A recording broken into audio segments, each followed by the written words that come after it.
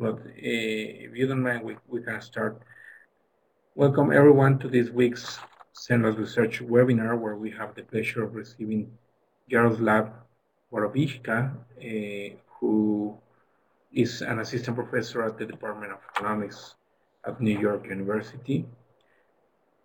Jaroslav previously worked at the Federal Reserve Bank of Chicago, while he was pursuing his PhD in the University of Chicago in the Department of Economics and the Booth School of Business, where he got a PhD in financial economics. And he has previous training in economics and computer science in different institutions in the Czech Republic. His fields of specialization are asset pricing, macroeconomics, time series econometrics, and computational economics. And some of his publications include the paper that he's going to present today, examining macroeconomic models through the lens of asset pricing, also risk price dynamics, and banking efficiency and foreign ownership in transition. Is there evidence of a cream skimming effect? Also, some of his work in progress include analysis on survival and long-run dynamics with heterogeneous beliefs under recursive preferences and robust preference expansions. And work in progress include optimal policies with robust concerns, pricing rare events, and shock elasticities and input responses. He has given many presentations in universities and had to work a lot in service, referring in many important journals. So without further ado, let Jaroslav to start his presentation. Thank you very much. Hey, thank you very much for inviting me, Alberto, and hello everybody.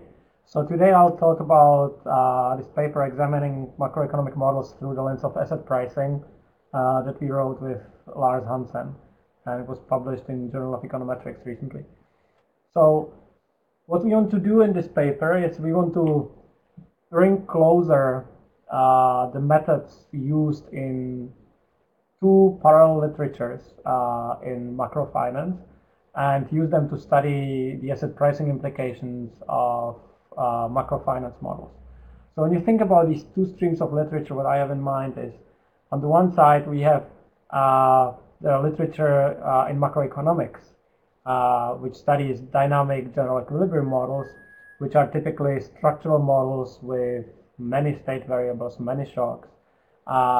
And these models are designed to match typically quantity dynamics, both the transient one as the implications over long horizons, the permanent the implications of permanent shocks. And the methods that we use in this literature include the study of impulse response functions and targeting specific moments like correlations at the business cycle level. On the other hand, we have the asset pricing literature, which proceeds in quite a different way in terms of the analysis. So typically those are models which have few state variables and few shocks. And what we are looking at are the implications for the price dynamics for the asset prices. And the reason why we have few shocks in these asset pricing models is that we need to capture the nonlinearities in order to be able to compute compensations for risk and to compute expected returns on alternative assets and the associated risk premium. So while the macroeconomic literature very much focuses on some stationary dynamics around a deterministic steady state, often that we can approximate using perturbation methods, the asset pricing literature proceeds in a much more nonlinear way. And so what we want to do is we want to focus on the asset pricing side of these macroeconomic models. And in order to do that, we want to study the pricing implications of these models for cash flows with different maturities. So these is types of cash flows that people are very familiar with is the pricing of zero coupon bonds, right? That yields the yield curve. But recently the empirical literature studied implications for cash flows that are risky and that mature different horizons. So the typical object here would be the study of the pricing for of a dividend strip, right? So what are these dividend strips? So think about the S&P 500 index, right, as a collection of stocks, and these stocks yield dividends in alternative quarters. And so what you can write contracts on the payouts from this portfolio of stocks on these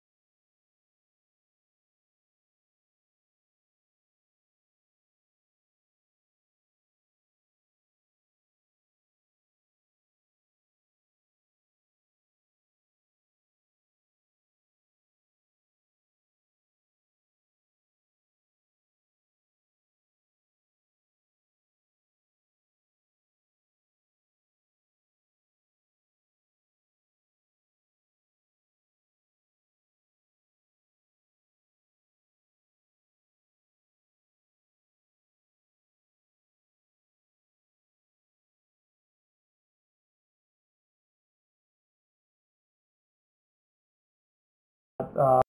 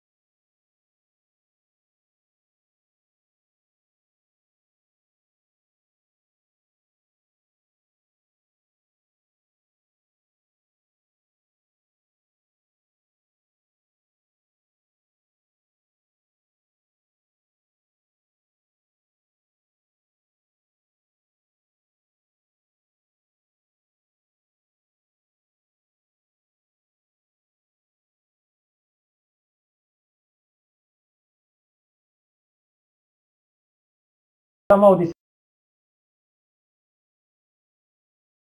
individual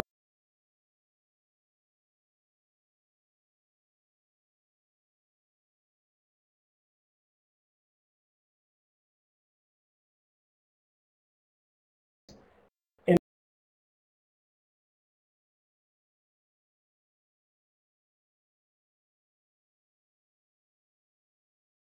the sum you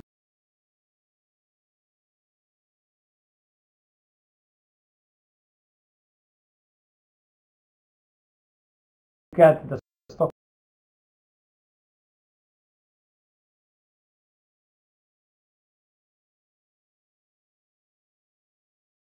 price.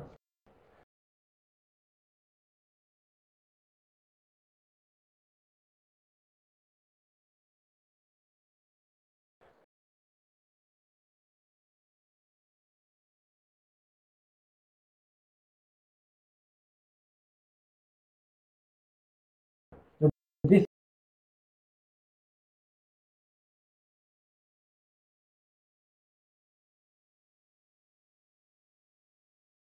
the this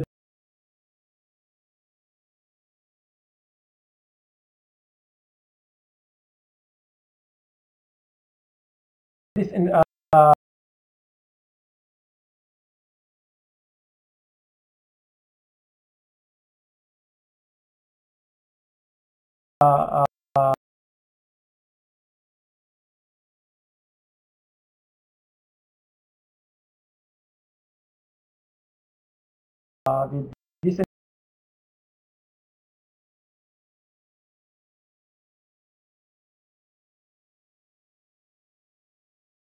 integration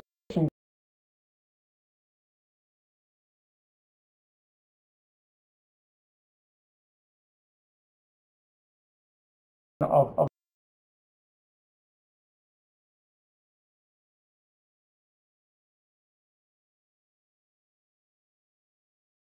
the stock in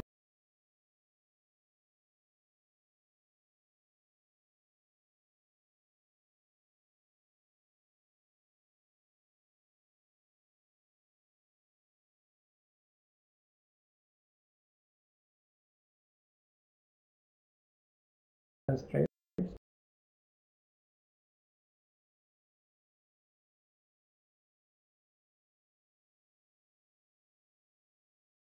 allow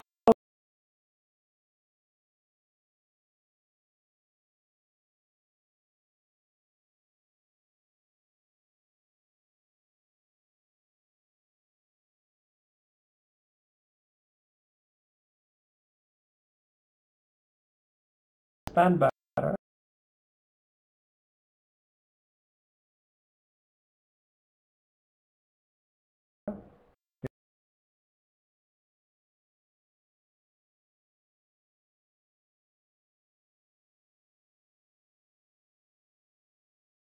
implications for cash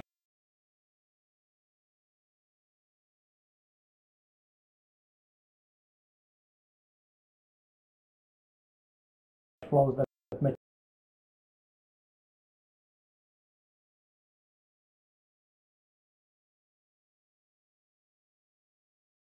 mature, say, in one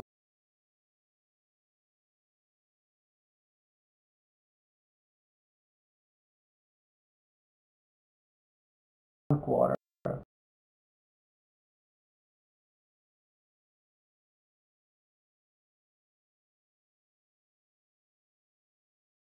Then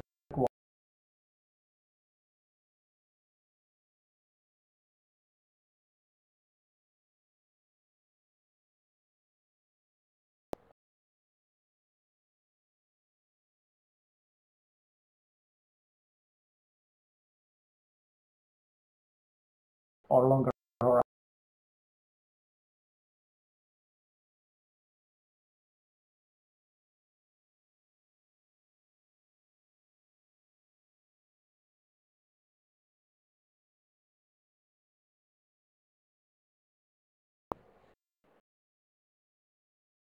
So we want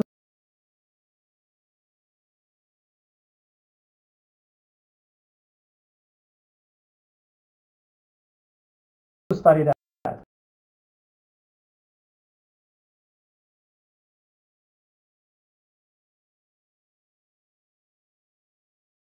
We want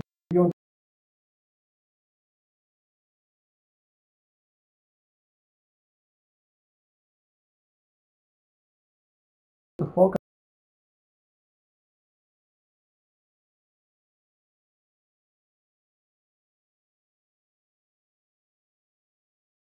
on these alternative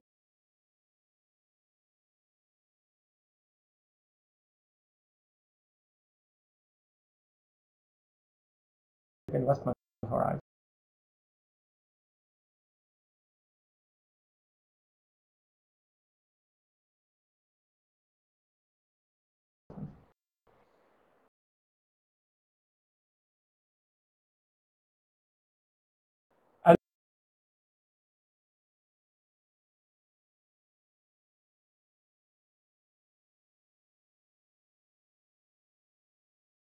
Pricing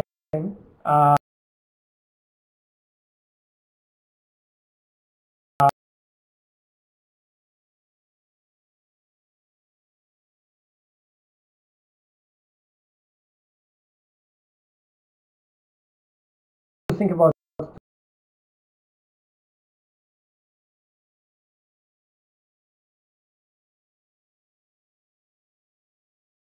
two things.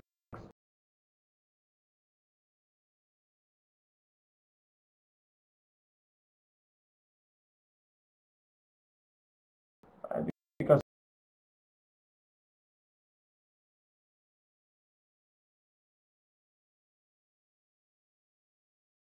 when you compute risk premium,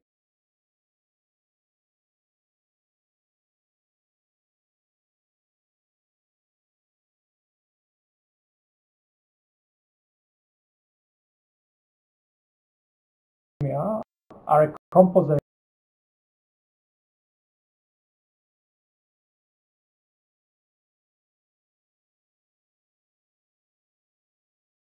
first the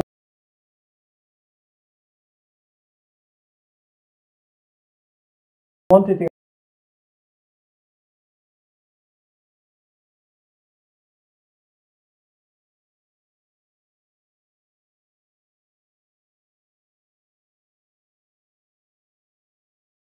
in these cash flows.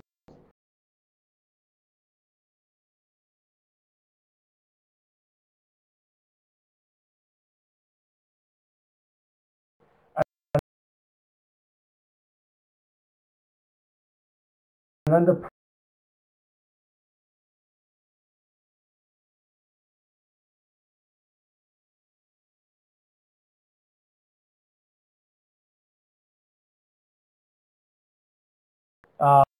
reward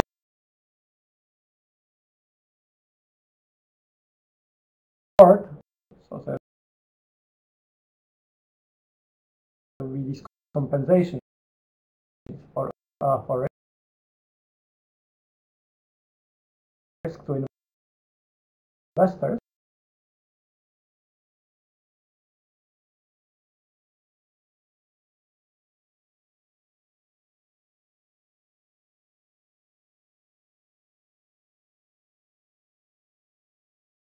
Right. And here we introduce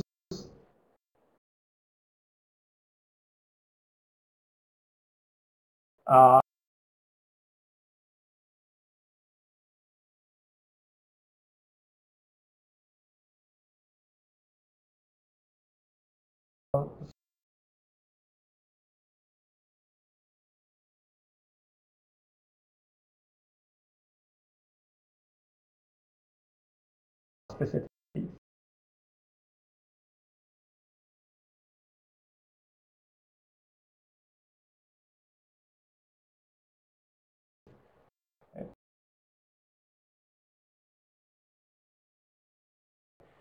In particular, we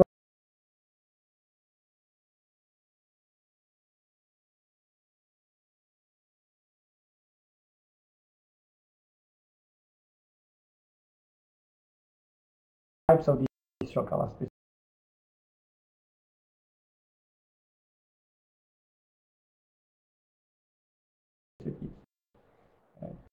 So first, what we call the shock exposure.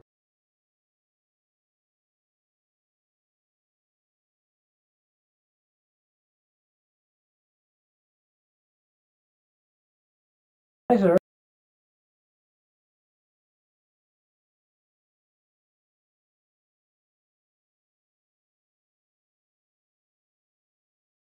of expected payoffs to current shocks.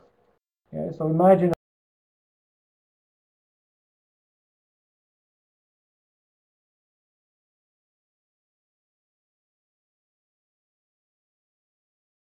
macroeconomic model is hitched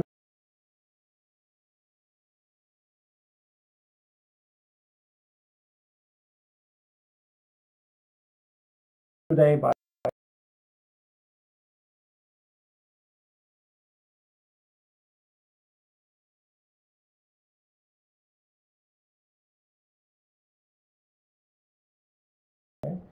we want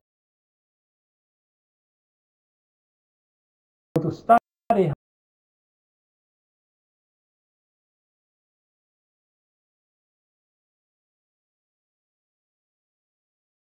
how the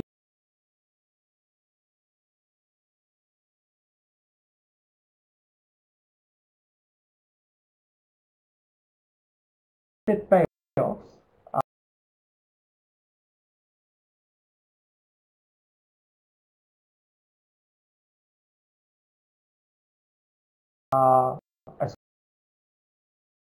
associated with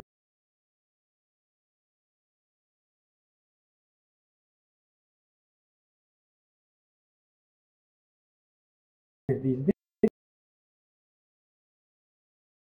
dividends.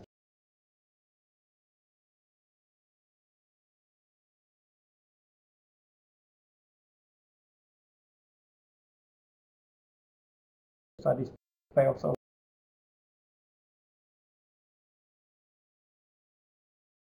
alterna.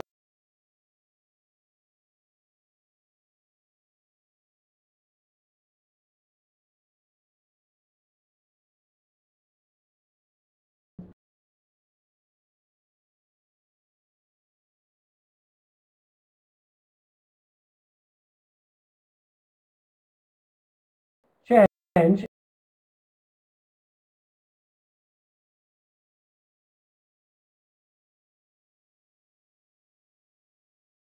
in response to this shock.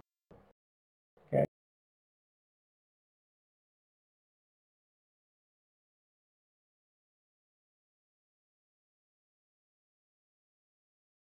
This expected payoff. And this sensitivity tells you something about the quantity of risk embedded in these payoffs. Okay. The second shock elasticity that we construct will be so-called shock price elasticity. Okay. And the shock price elasticity will measure the sensitivity of expected returns to these shocks. Okay? So that's the pricing implication. How much compensation does an investor require in order to hold, okay, 1 unit more of this risk embedded in these cash flows?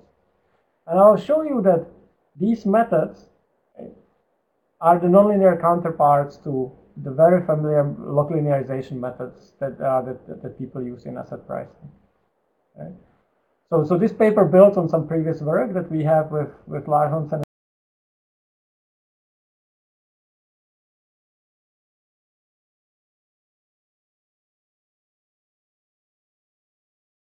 a little bit more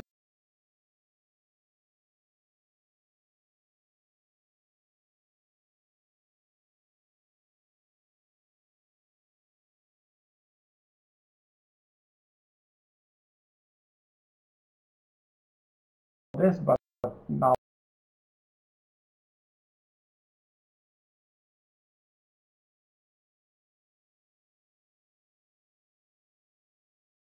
I want to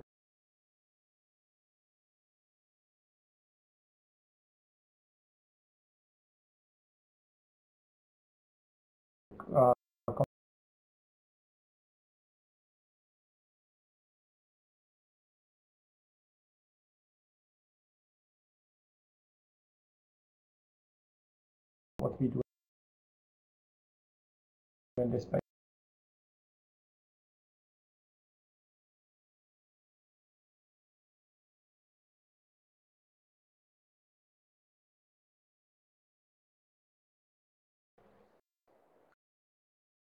Okay.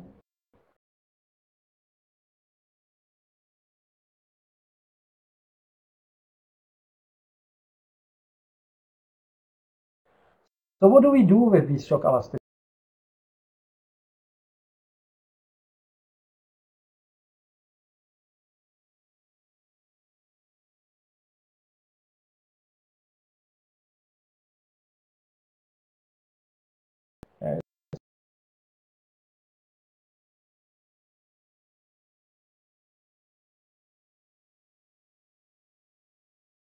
So I will be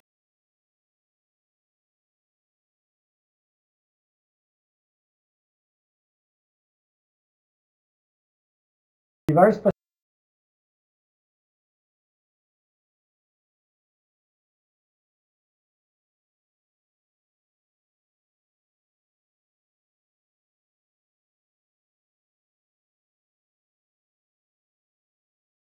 Construct these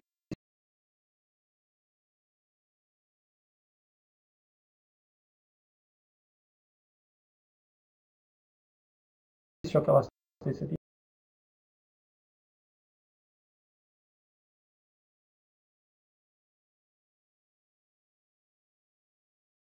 and what they mathematically mean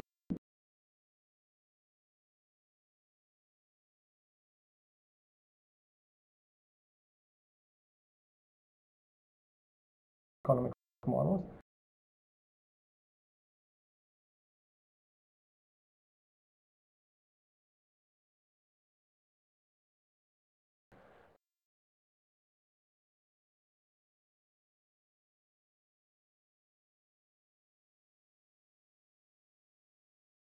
But what do we want to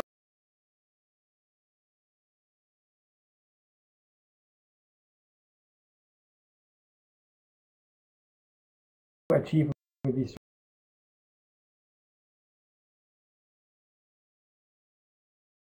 shock?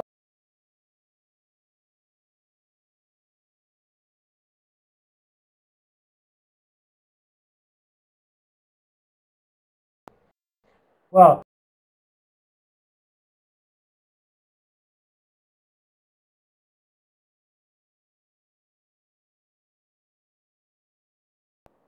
I will want to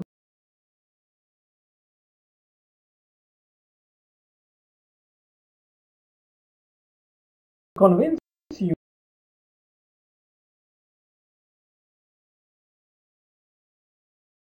that these shock elasticities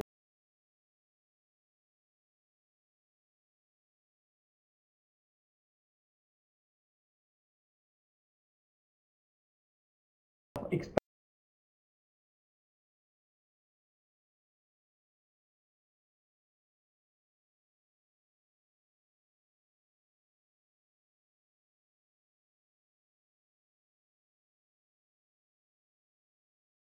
returns.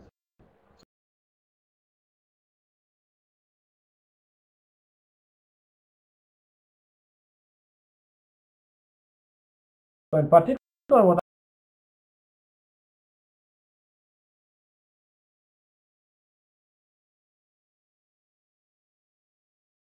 I have in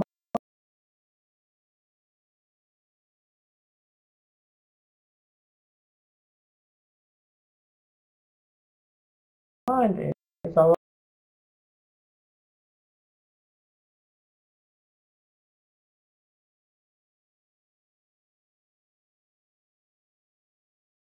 show you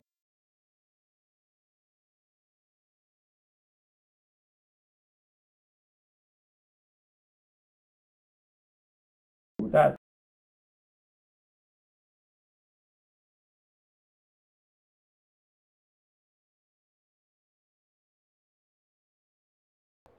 when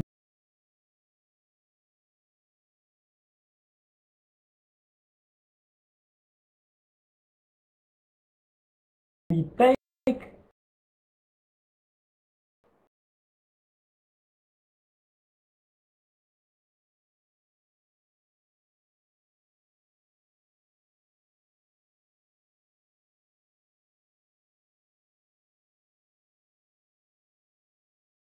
payoff, okay, that is a very complicated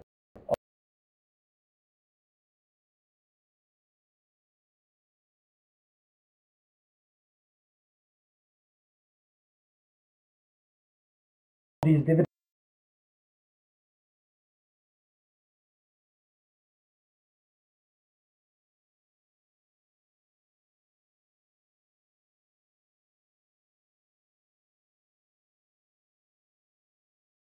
Okay, that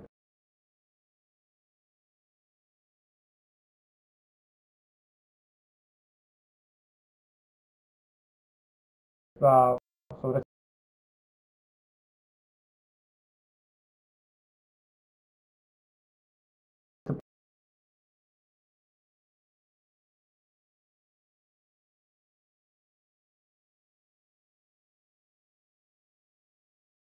that's a particle.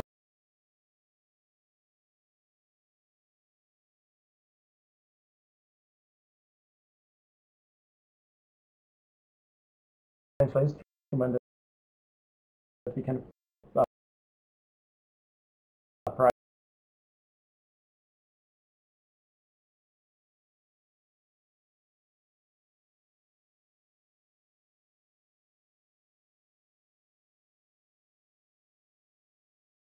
So I'm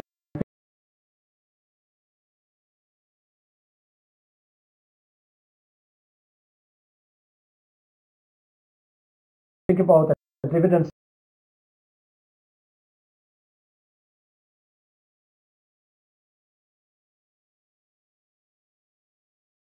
strip that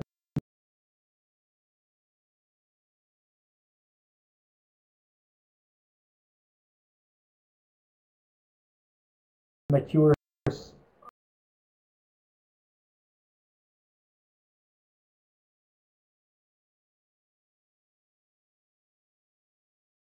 say 10 quarters in the future. Okay. So when we want to compute the expected return on this dividend strip, okay, we need to take into account the shocks that hit the economy between today and the maturity of the asset. So it's a complicated. The expected return is a complicated nonlinear function of all these shocks that hit the economy between today and the maturity of the asset. Okay. So what we want to argue is that these shock elasticities capture the sensitivity with respect to one particular shock. And then we can decompose the expected returns, these complicated nonlinear functions, into the contribution of individual shocks that will be measured by these shock elasticities. I will show you that mathematically these shock elasticities are nonlinear counterparts to what we know as impulse response functions in the macroeconomic literature. Okay? The impulse response functions in macroeconomic literature are typically thought of as very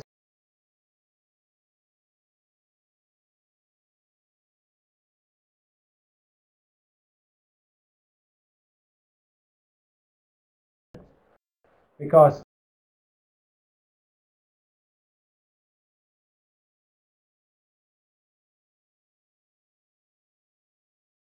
we typically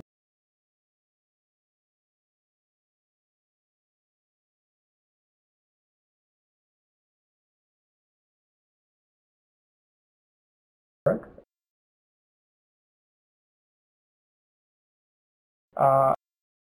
in macroeconomic dynamics with linearizations of models. Think about like DSG models people write down. Okay? When the world or the model is nonlinear, these impulse response functions will be much less trivial, and will depend on many more things. And so I will show you the mathematical link to these impulse response functions. Okay? So in our framework, we want to take into account some aspects that people in the macroeconomic literature often ignore, like nonlinearities, okay? Long-run growth and long-run discounting. And as I mentioned at the beginning, we will focus at these alternative payoff horizons. Ultimately, these shock elasticities will give you the pricing of risk counterpart to the yield curve.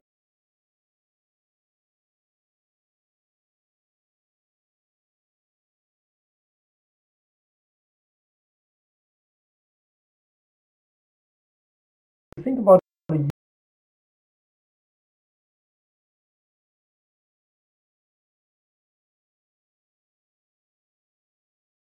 yield curve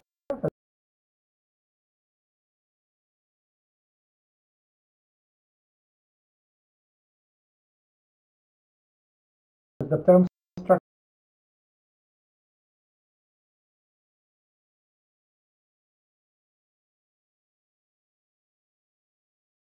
of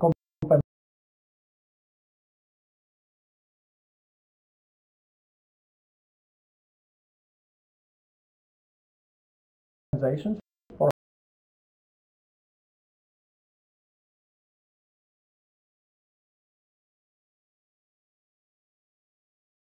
holding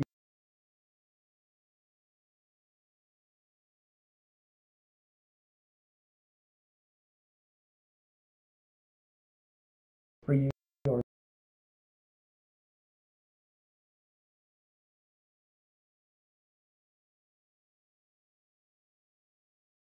0 coupon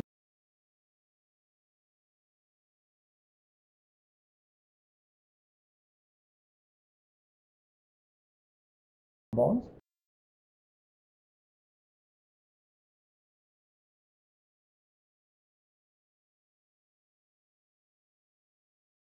Okay.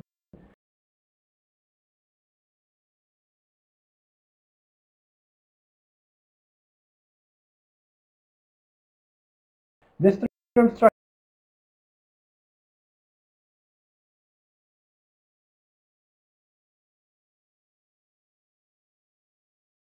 of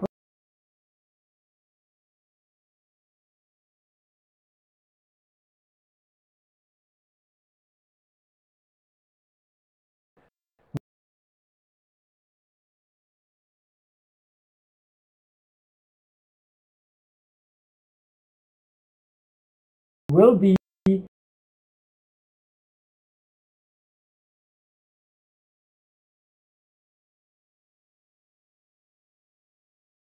the risk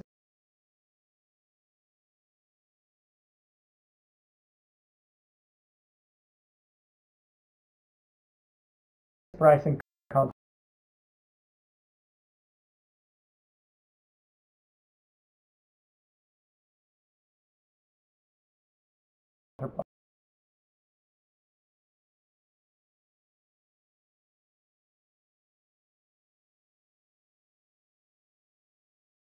Okay, so how does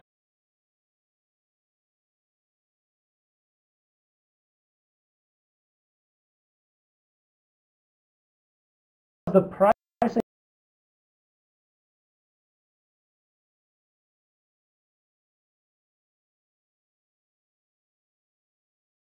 of risk.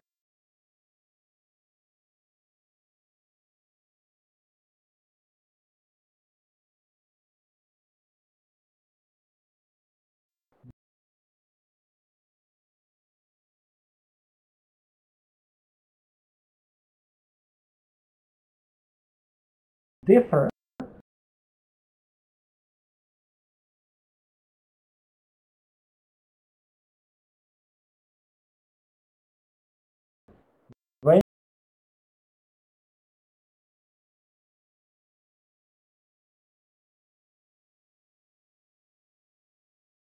when you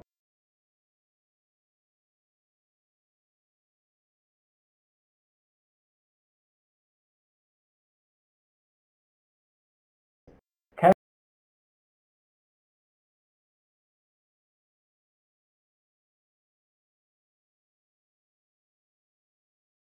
risky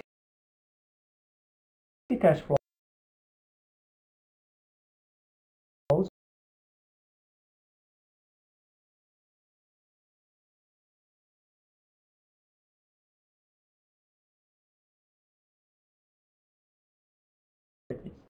So that is the term structure.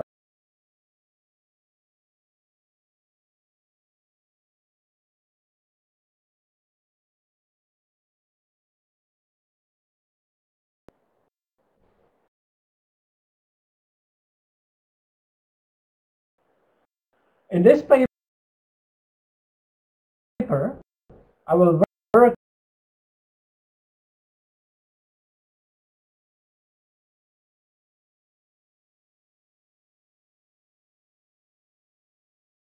discrete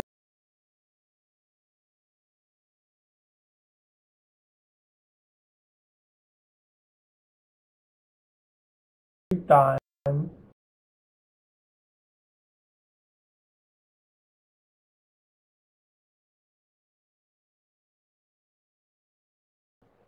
second order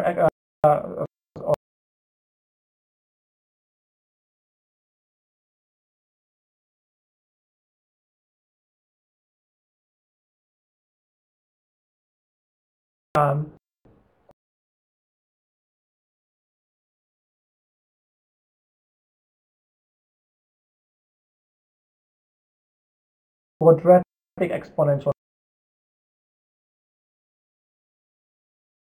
framework that actually delivers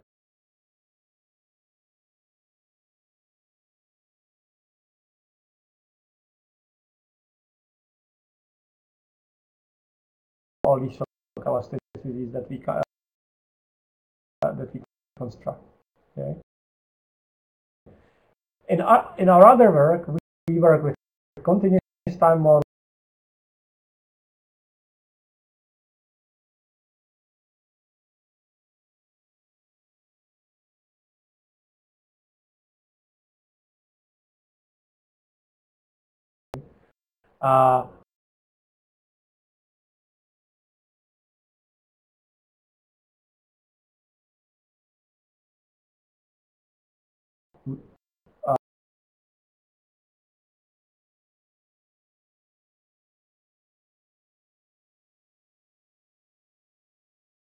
we also have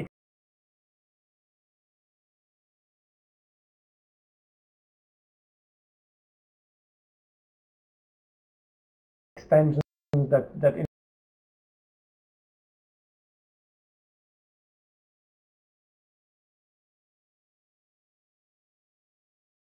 involve non-standard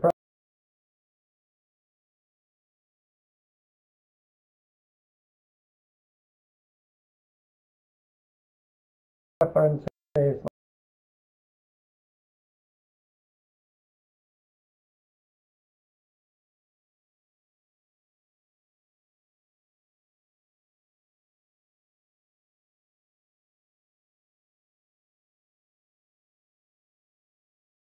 approximations.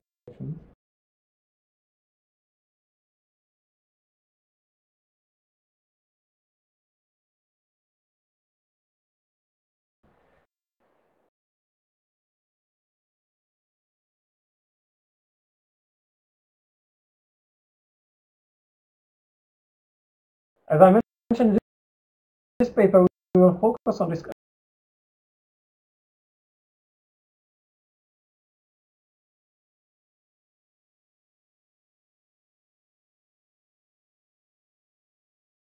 framework. I announced that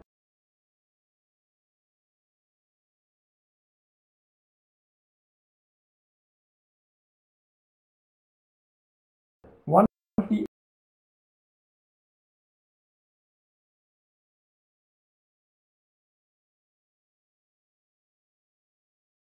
one benefit of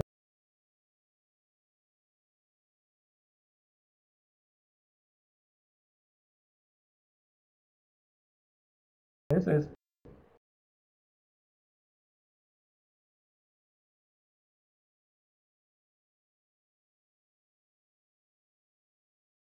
have these closed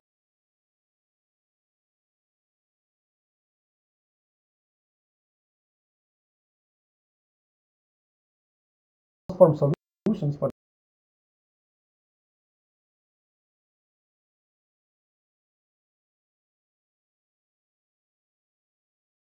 these shock elasticity.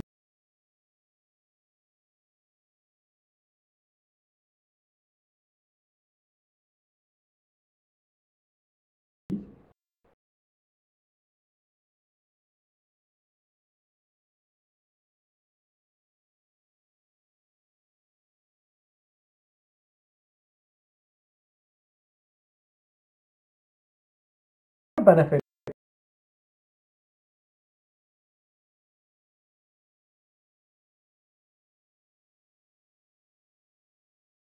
is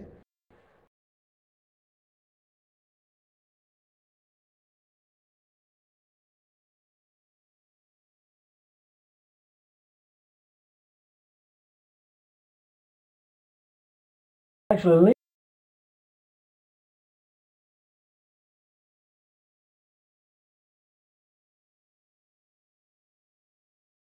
link it very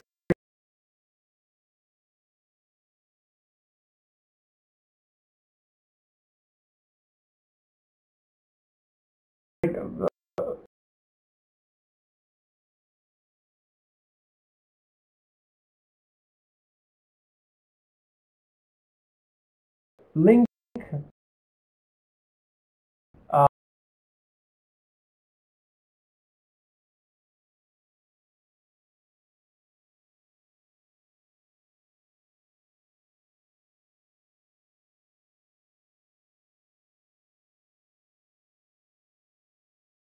very closely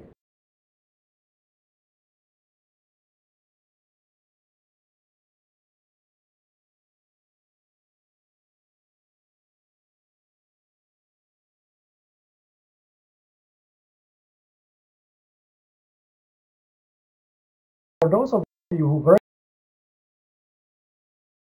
with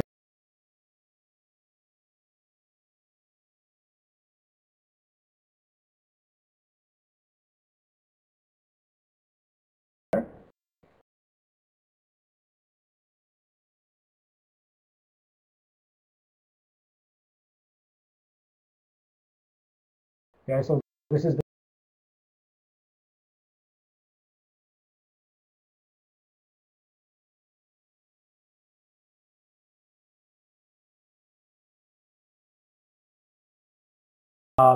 toolbox for solving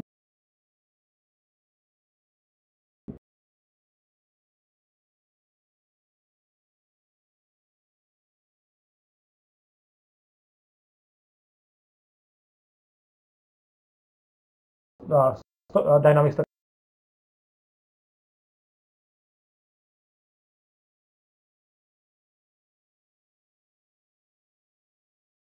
stochastic general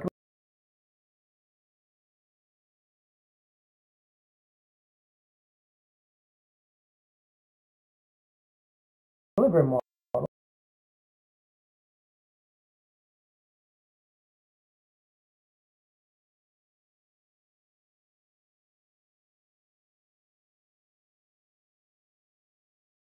We actually have toolboxes where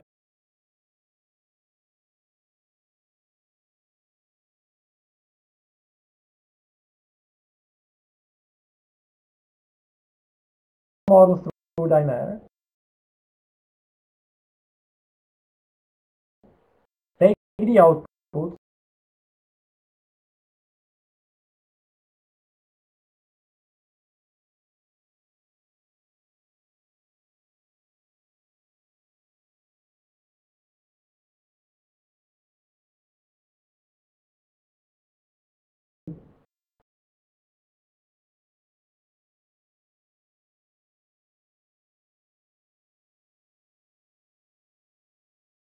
that computes all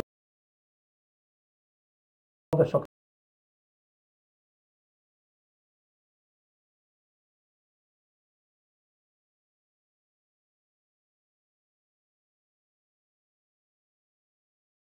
that you need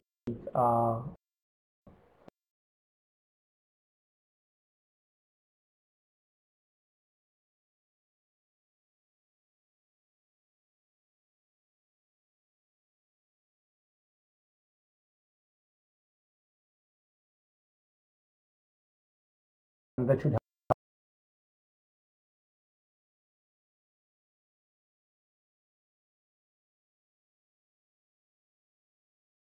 help you understand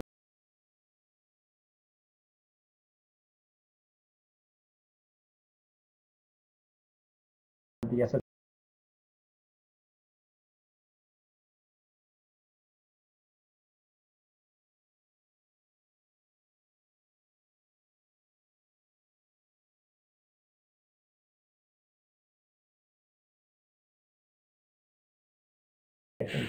uh,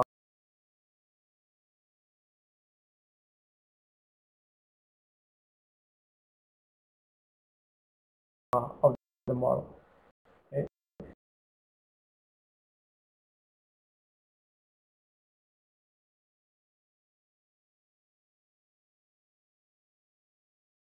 Only very minor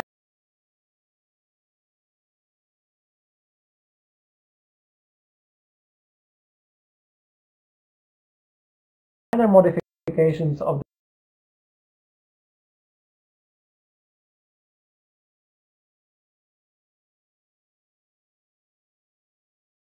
the model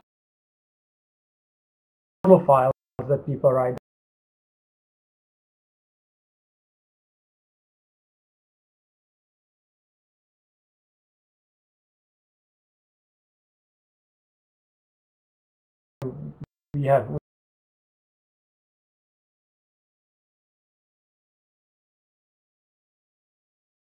We have examples of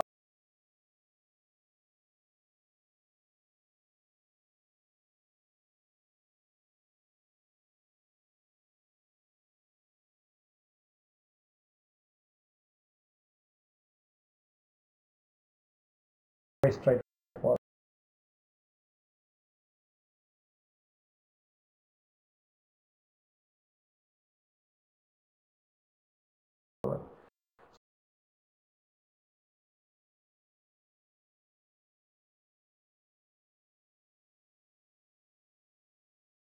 So the dynamic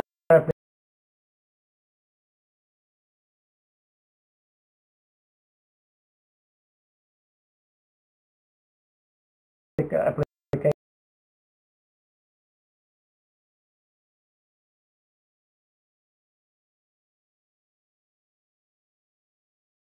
actually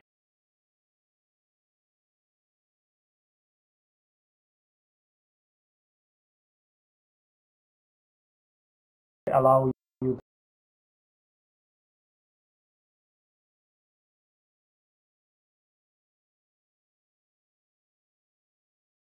to go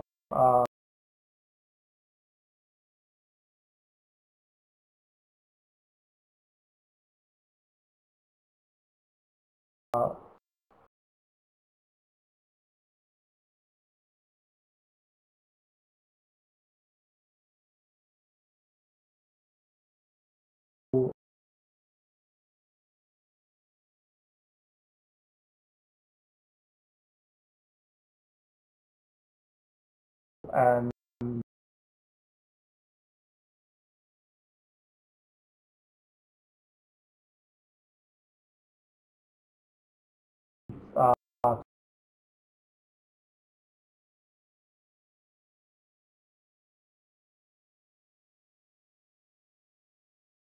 compute these shock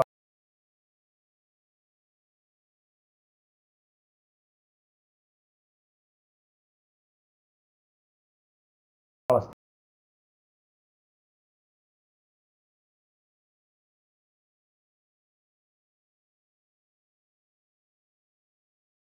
very easily.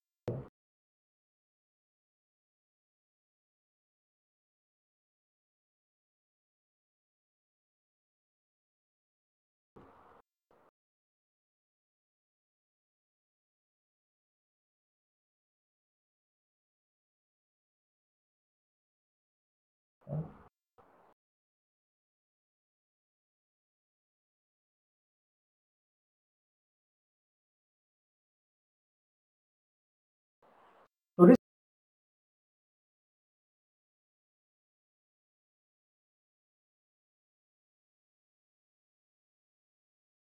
is what I want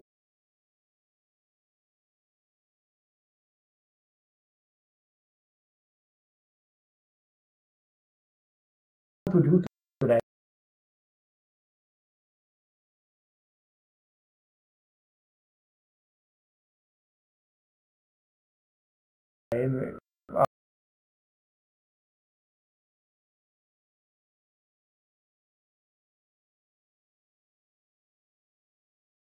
Uh,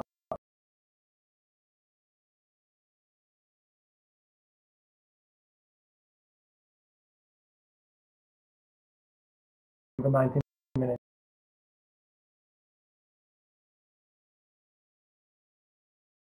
that I have. So first, I will start with a very simple example. Okay, so this example will be a macroeconomic model of Croce and Lee. Okay. This model is not ours. I will only use it as a laboratory to show you what we can actually do with these shock elasticities. Okay. Once I introduce this model, this is just to organize ideas. Okay, I will start with the main core of the talk. So first, I will think about a completely static economy. So I will just think about one period pricing, and I'll show you how to construct these shock elasticities in just a one period model. Of course, the main benefit of all this will be to extend this pricing to multiple horizons. Okay, so then I show you how very easily to construct these shock elasticities over multiple periods. And then I'll briefly talk about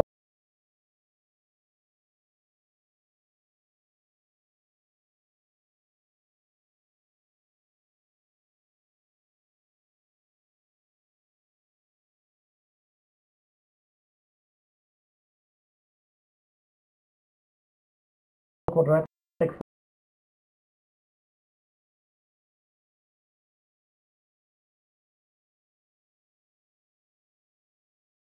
framework that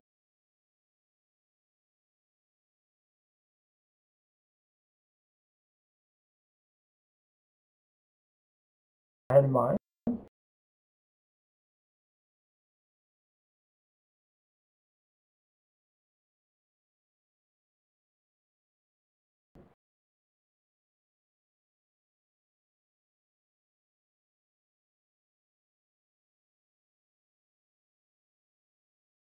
Will be just very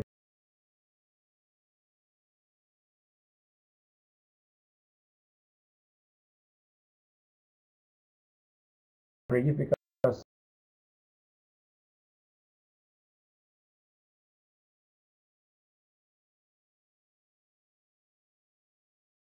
uh,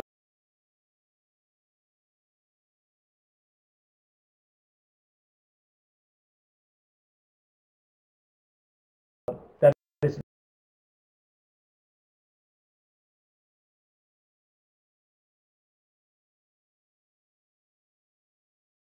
relative.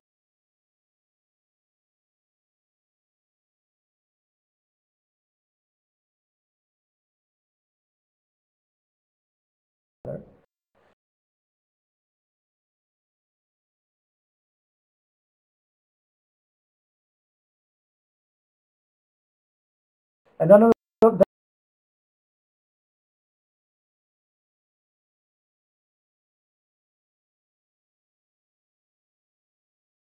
I will return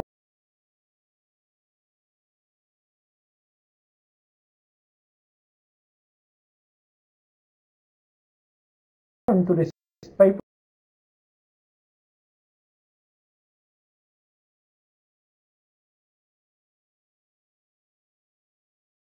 to this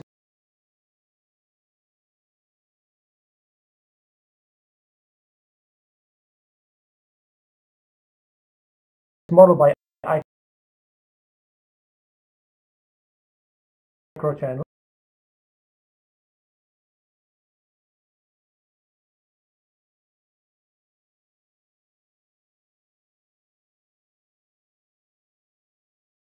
To show you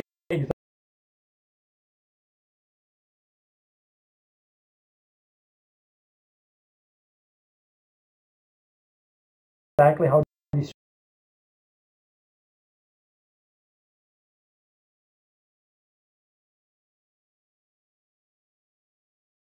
shock elasticities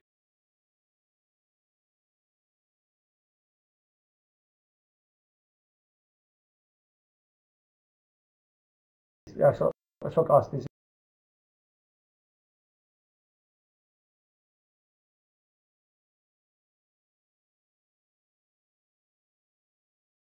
can be computed.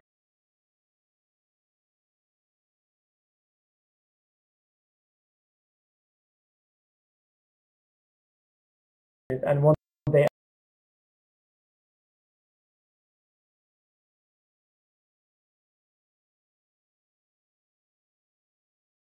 actually reveal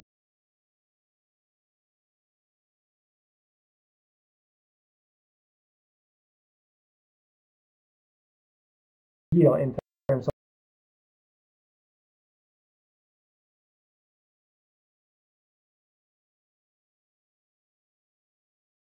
of how the model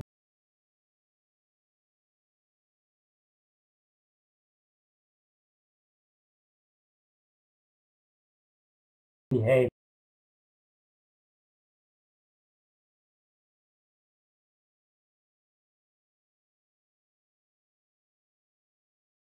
in terms of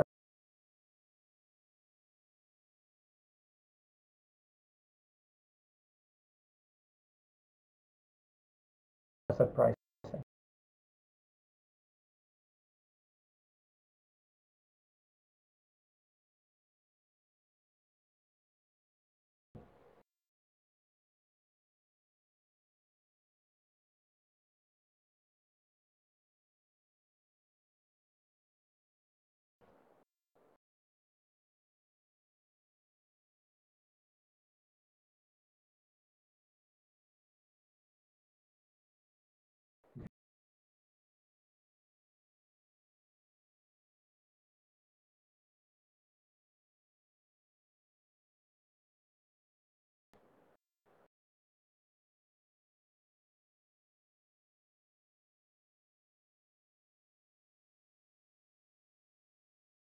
So this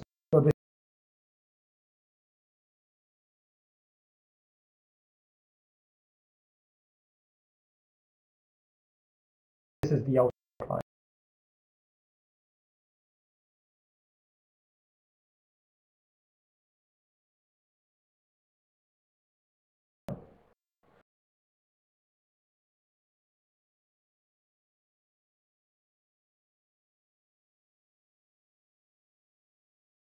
So let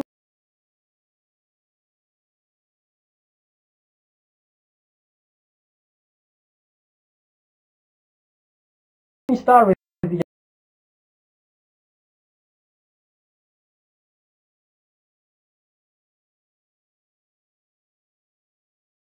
microchannel.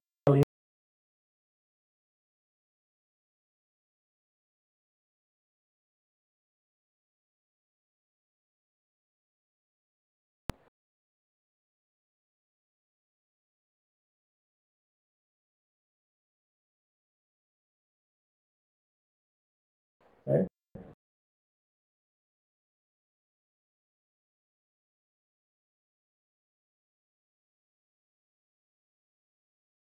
So the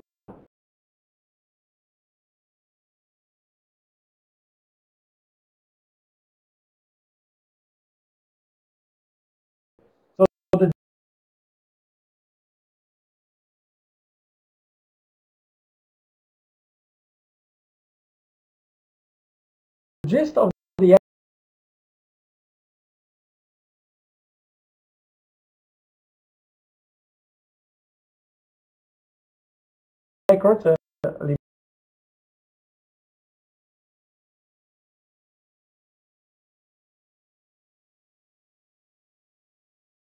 more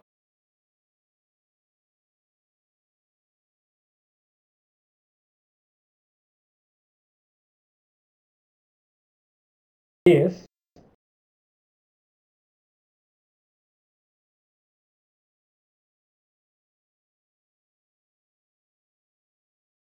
to write down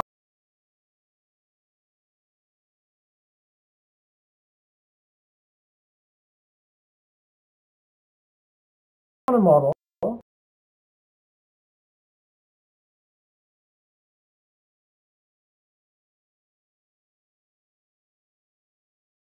that would explain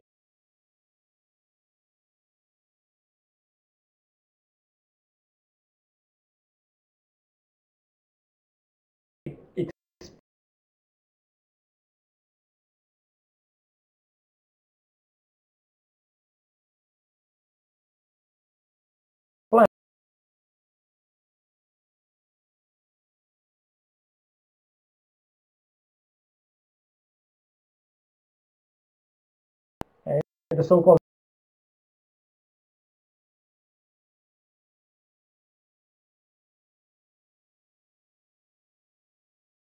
value premium.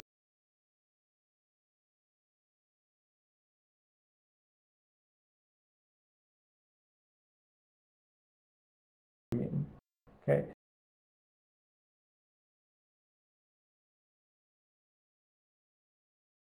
So what is the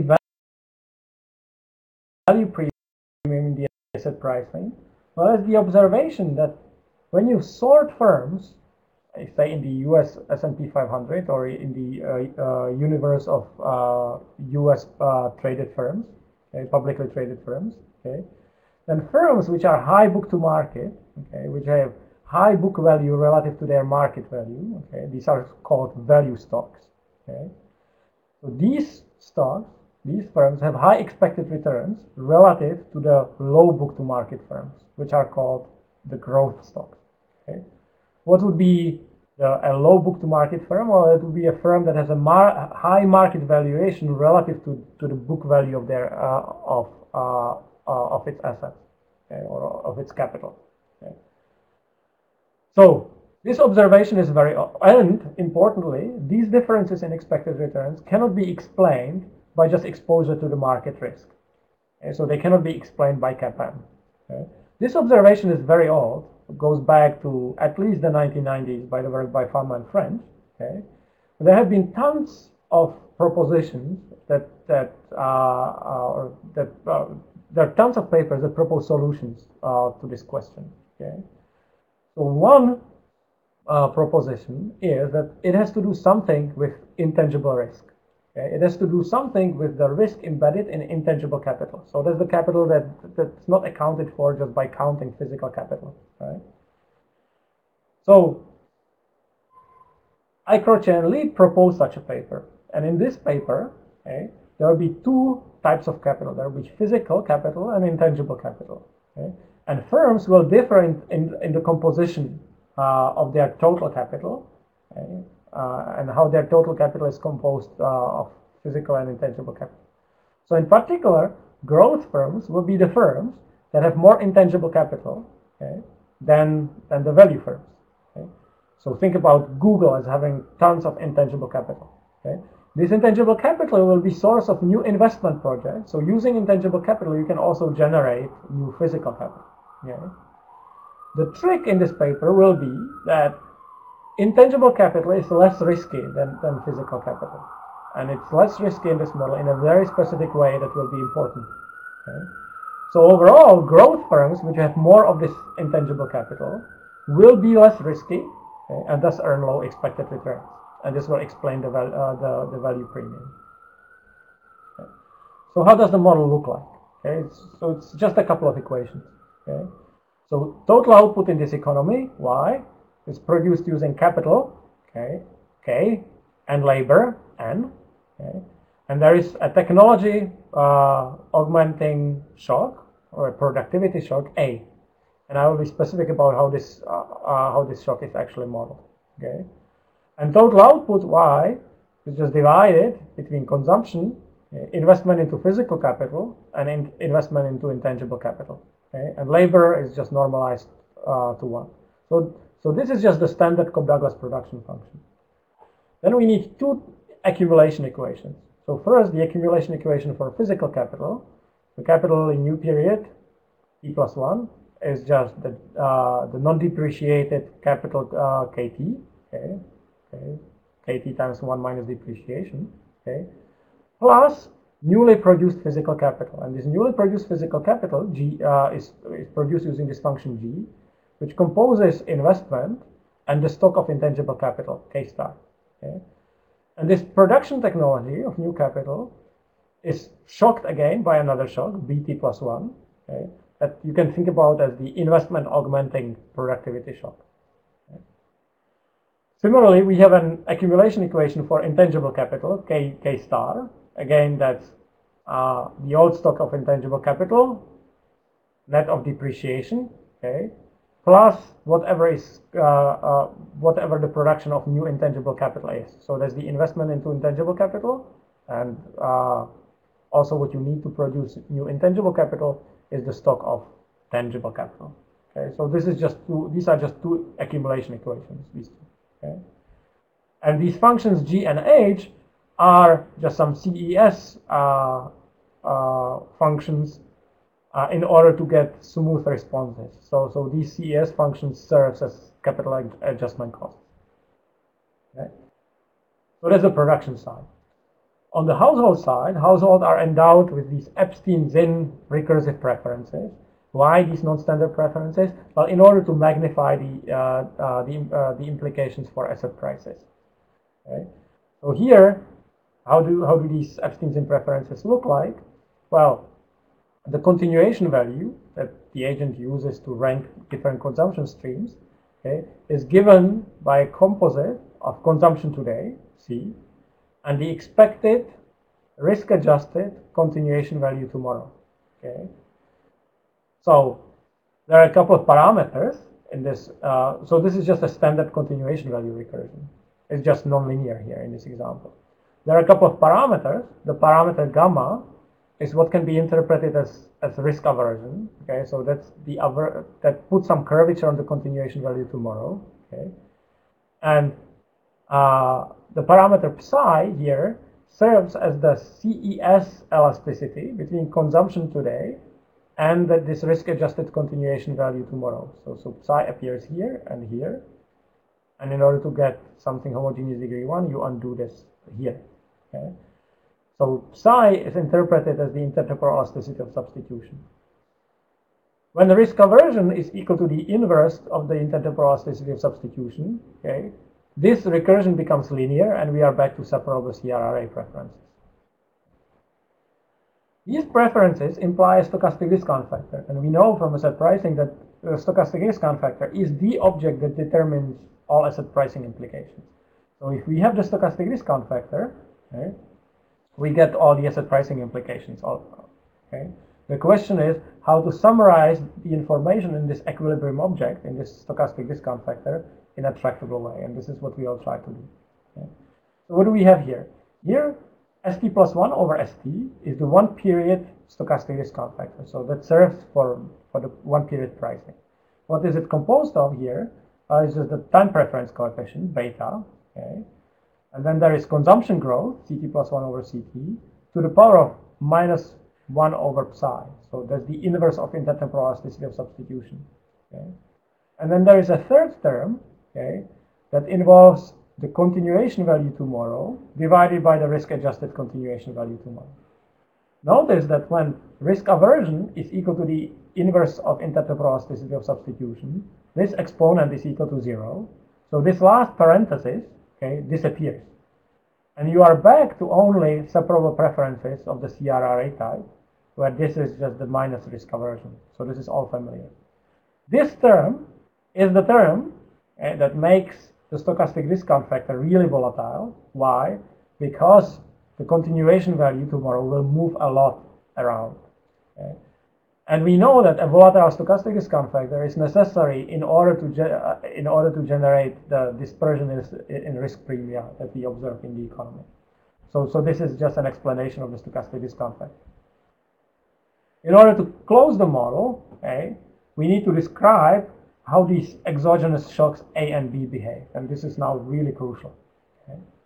So the technology shock, this shock A, when I go back to the specification, so this is this technology shock A. Okay? Remember, B is the investment augmenting shock. Okay? So the technology shock, okay, is modeled as a shock with a permanent component. So in particular, we model the growth rate, log AT plus 1 minus log AT, okay, as being influenced by two contributions. First, there is this IID shock W1. Okay, so think about it as a normally distributed shock. Okay, and I noticed the question from the chat. Let me return it to the question from the chat as soon as I describe this model. Okay, so when we so this technology shock is modeled as having a permanent component, meaning that we model the growth rate as stationary. So the stationary growth rate here composes of a direct shock W1. Okay, so think about W1 as a normally distributed shock. Okay, and another shock ZT, and this ZT, okay, is modeled as an AR1. Okay, so ZT plus 1 equals delta. So this is not the difference. This is just a parameter delta. So this is just an AR1 process that is shocked by another shock W2. Okay. So now when you think about what happens to the growth rate of technology, if the technology is hit by this shock W1, okay, the level shifts up, okay, by W1 or by gamma times W1, but nothing else happens as we go forward. Okay. When the technology is shocked, okay, by the shock W2, okay, then this Z process becomes elevated for a longer period of time. Okay? So that contributes for a longer period of time through these increments in ZT, not only ZT today, but also all future ZTs. Okay? So this is why this shock, this W2, is sometimes called the long-run risk shock. And this gave birth to the long-run risk literature in asset pricing. Okay? So this is the specification of this A shock. How is B shock modeled? The B shock, when you think about the literature from Macro on like the investment specific shocks, right? In that literature, this B shock would be modeled as independent of this A shock. Okay, so those would be two different shocks. Okay? Here it's different. Okay? Here, the level of B is modeled as being exposed to the same ZT plus gamma times W1 shock as the growth rate of AT. Okay? With a negative coefficient. Okay. What does it mean? Well, imagine you get a negative productivity shock. These last two terms become temporarily negative. Okay. Well, that means that this B shock, because of this minus signs, okay, receives a positive increment. Okay. Well, the interpretation of this is that when the economy is hit by a negative technology shock, the productivity of new investment in this B is temporarily insulated from this productivity shock. So new investment, okay, serves as a hedge against this technology shock A, and this will become really important as we go. Okay? So remember that, and this now completes the description of this model that I have in mind. Okay? So now going back to Alberto's question, is there evidence about that assumption of growth firms being less risky? Yes, and there's tons of it, and this gave birth exactly to this very large literature on factor models initiated by Fama and French. So when you think about the Fama and French three-factor model, okay, in that model there are three sources of reduced form risk. Okay, and these three sources of reduced form risk are embedded in these three portfolios that Fama and French construct. The market portfolio, okay, then the value minus growth portfolio, okay, and then finally the small minus big portfolio. Okay, so HMB and HML and SMB portfolios in the language of asset prices. Okay, and there is clear evidence, okay, that the value stocks and the growth stocks differ quite a lot in terms of their exposure to this HML factor, to this factor that's proxied for by this return on this HML portfolio. Okay, so there is there are clear heterogeneous loadings on this factor. It turns out this factor is priced, or at least this is what this literature claims. Okay, and the joint implication of the fact that this factor is priced, okay, and that these firms are heterogeneously exposed to this factor means that there is also heterogeneous exposure to this risk that is priced and creates the dispersion in expected returns. So this is just to Alberto's question. Okay, so now let me go to what we want to do now. So essentially, the first half of the slide is the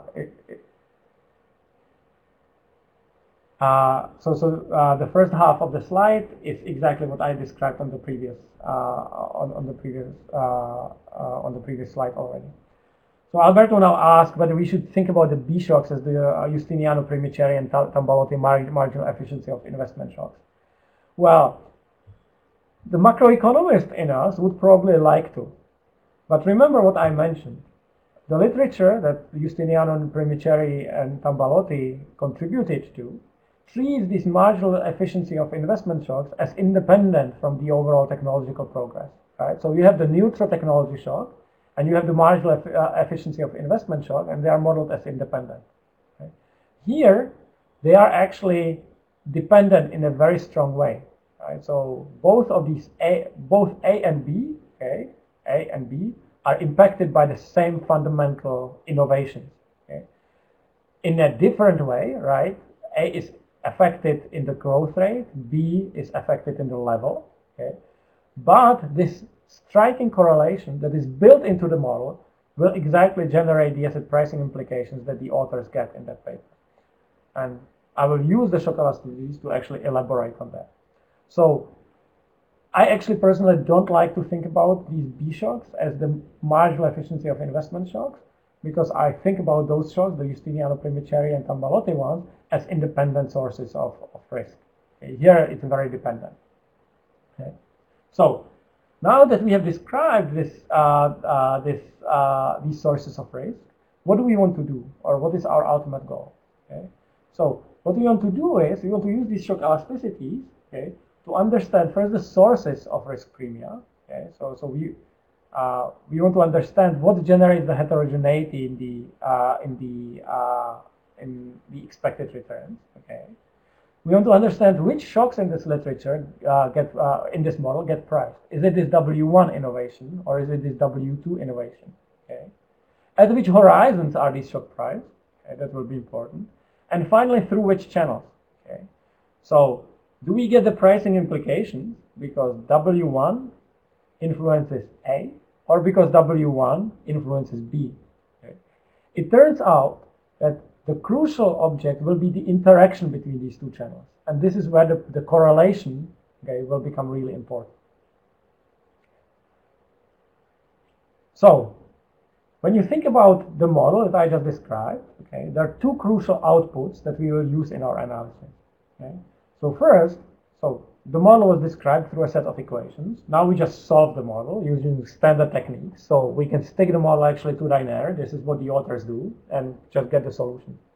We will be crucially interested in two objects that arise from this solution. Okay? The first object will be the cash flows that we want to price. Okay?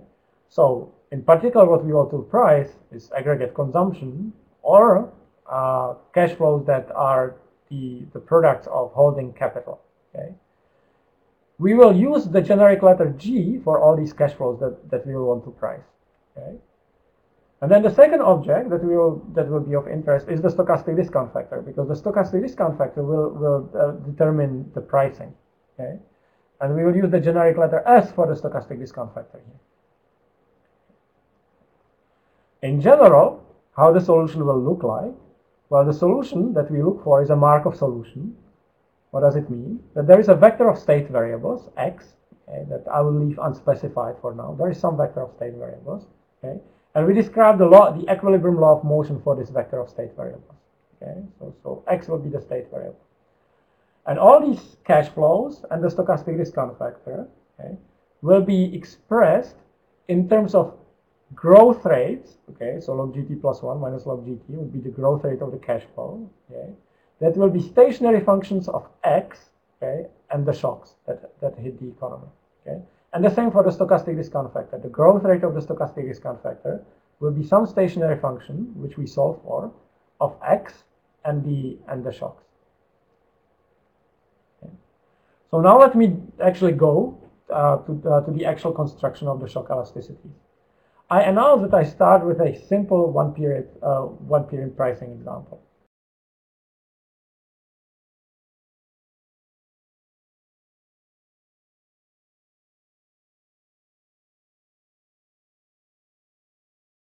Okay.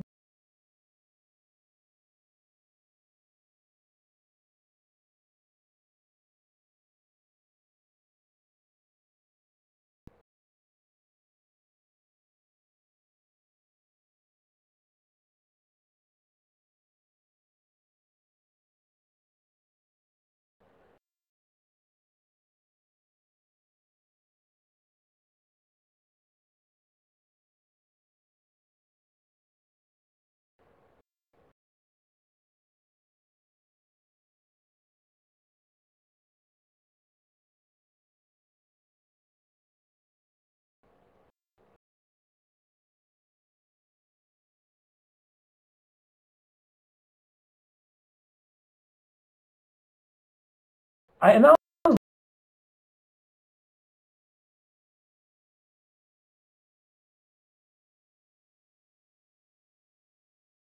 before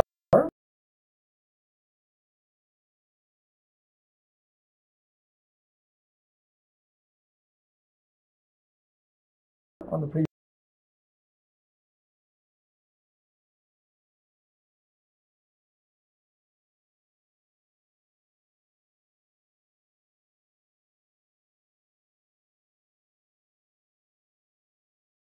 Okay, that I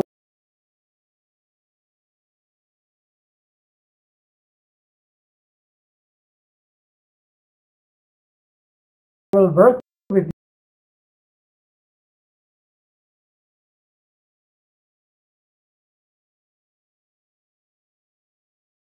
these growth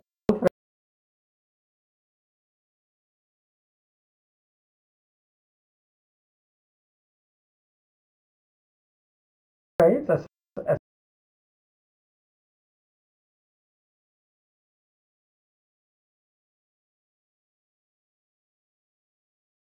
state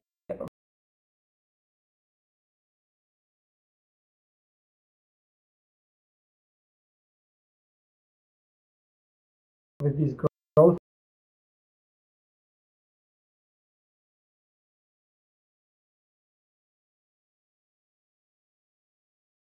rates.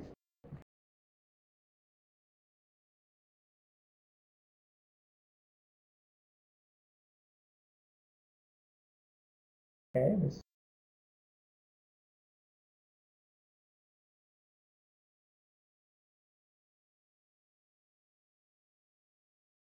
gt plus 1 plus log gt.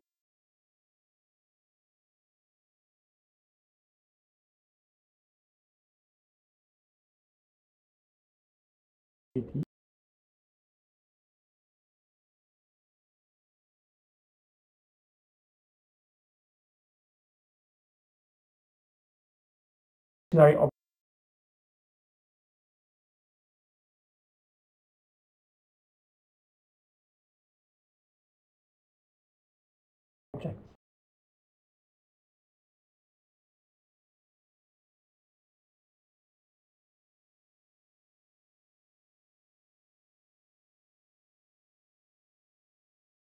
Station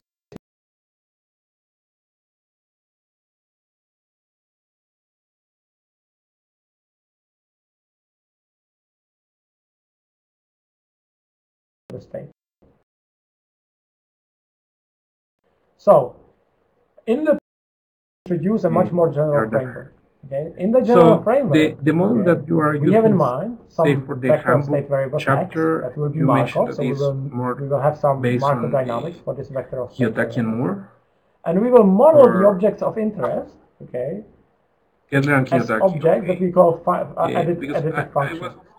And particularly these I was wondering if you will have these stationary growth rates as I announced the one on the previous slide. by Cristiano Motonostaino. So these additive functions, it will be very interesting to know because we think about the economy as fundamentally what is the importance of those shocks driving the price of risk. Okay, that there is a crucial role for permanent shocks. So you will have something like that?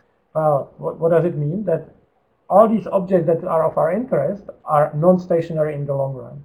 Okay, but we will assume that these objects do have stationary growth rates. As we accumulate these growth rates over time, we get non-stationary objects that we will call these additive functionals. Okay. Now, these additive functionals will be used to model the stochastic growth, but also stochastic decay in terms of stochastic discounting, right? In the case of the stochastic discount factor. Because they are additive, these additive functionals, they'll be good for studying logarithms of quantity. So logarithms of cash flows, logarithm of stochastic discount. You can have orthogonal shocks. But in general, we are in asset pricing interested in the modeling of levels, right? Because it's not the expected logarithms of cash flows that we want to price. We want to price expected cash flows. So this is why we exponentiate. So we take these models for additive functions and we just exponentiate. Okay? And we get what we call multiplicative functions. Okay? The prototypical examples of these multiplicative functions that I already announced on the previous slide would be the stochastic discount factors and these cash flows. Okay?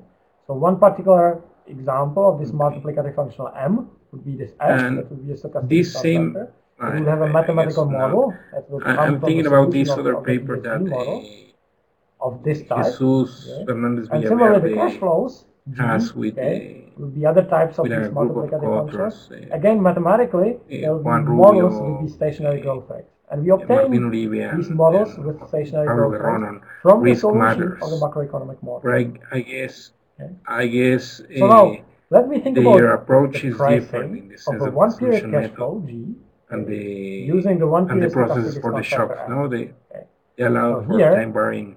What are G and S? Well, I modeled this G and S as models that have conditional mean, beta G. So there's the conditional growth rate of this cash flow, beta G. And conditional, this beta G can depend on the state of the economy in period 0. Okay, so there is state dependence. Okay, and can have also state dependent volatility. So this alpha G of X 0 tells us the conditional volatility of this cash flow, because alpha G is this exposure to this shock vector W1. Okay, so think about W1 as a vector, as a normally distributed vector, okay, or a vector of normally distributed shocks. Okay. The stochastic discount factor will be another model, so it will have a conditional mean or a drift beta S. So think about that as kind of the average discounting, and it will have an exposure to shocks that serves as the source of risk adjustments through this alpha. Okay. So now what I want to do is I want to compute the one-period return on an asset that pays off G1 in period 1. Okay. What is this one-period return? Well, it's the payoff tomorrow, okay, divided by the price today. What is the price today? Well, the price today is just the expected discount. So that's the expectation discounted by the S1, by the stochastic discount factor, cash flow, right? So this is just an Euler equation for the price of this cash flow today in period 0. So this is the return. I can take this return and I can compute the logarithm of the expected return. When I compute the logarithm of the expected return, what do I get? It's very interesting. Well, it's just the logarithm of expected payoff, divided by the logarithm of the price. Take a careful look at the denominator in this equation. The tools that you in this conditionally Gaussian framework, Okay, how I can it actually works and compute some everything in closed potential form. applications. In particular, this I open minus the beta microphone s, for okay, everyone, so if anyone minus wants this to ask quadratic term, something or this together, these two terms together, write will be something the in the risk chat premium. window, Okay. please The last term do in so. red, this minus alpha g times alpha s, this is the so-called really, risk really premium. Interesting. And the risk premium depends on two things. First, it depends on alpha g. Okay, that's the exposure of this cash flow to risk, how risky this cash flow is. You already mentioned that. And minus alpha s is the price of risk. Right? That's the volatility of the stochastic discount factor. And minus alpha s is called in the asset pricing literature the price of risk. What does this price of risk represent? This minus alpha f represents how much compensation there has to be per 1 unit of this exposure so Itamar has this model the expected on monetary return, policy and risk premium. So that the representative investor wants to hold this asset. Was, right? So there's the equilibrium compensation of the investor for holding this risk. It's minus alpha. Okay? And the risk premium is the product of this. Yeah. Okay? And we know the standard asset pricing puzzles from the literature involve the fact that the magnitude of this alpha s is typically too small, okay, for plausible levels of risk aversion. That's the standard Mehra-Prescott puzzle. So what do you need to do? Well, you need to increase this alpha s. You need to increase this volatility of the stochastic discount factor. And this goes back to the specification of the preferences in that Eichler-Chelee model. Why did we use these Epstein-Zinn preferences? Because the last term in the Epstein-Zinn preferences really magnified the volatility of the stochastic discount factor. Okay? So it's just a side note. Okay. The key takeaway here is the risk premium minus alpha s times alpha g as composed of these two, as being the product of these two components, alpha g and minus alpha s. Okay. So now what I want to do is, I want to construct this result in a different way. And this goes now to the construction of stock elasticities that I have in mind. Okay. So what I want to do now is, I want to construct an alternative way how to back out from equilibrium returns, okay, these objects alpha g and minus alpha s. And here I could introduce the notion of so-called perturbations. Okay. So what is a perturbation? A perturbation here will be a random variable. A perturbation will be here a random variable h1, okay, that is scaled by a scalar parameter r, and I will get back to the scalar parameter r. How is this h1 modeled? Forget about the first term. The first term is really and this is the same. Let's focus on the second one. Machinery that you are using.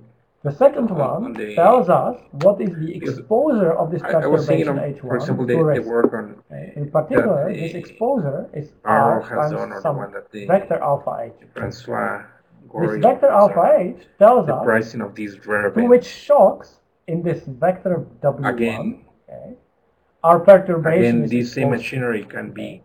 So the simplest example is to think about alpha H as being a vector of zeros with a single one in a particular component, right?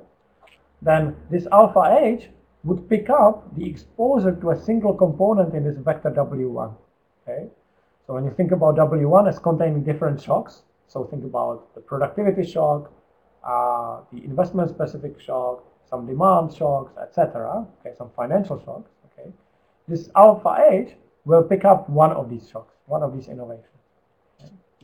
And then we can construct alternative alpha H's to understand the implications for alternative elements of this vector W1.